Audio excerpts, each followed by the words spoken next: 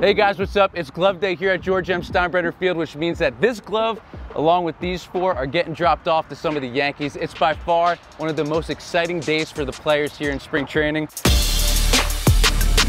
We got Jake from Team Wilson. He's gonna break down each of them for us before they go off to the players. This is one of Clint Frazier's 2 customs for the year, KP92. An outfield model, and in typical Clint fashion, he went loud and bold with his gamer again this year. Miguel Andujar. He also has a pair of customs. His design, 1787. Third base pattern. Got some personalization on there. The bullpen is a popular place for Wilson here at Yankees camp. Got Jonathan Holder, custom B125, all black. Zach Britton.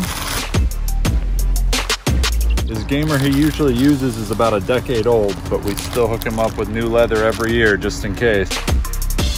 Got the gamer for Yankees closer, Aroldis Chapman. Got personalization, the inside, his kids' names. There you have it, 5 of the coolest gamers that Team Wilson is dropping off at Yankees camp today.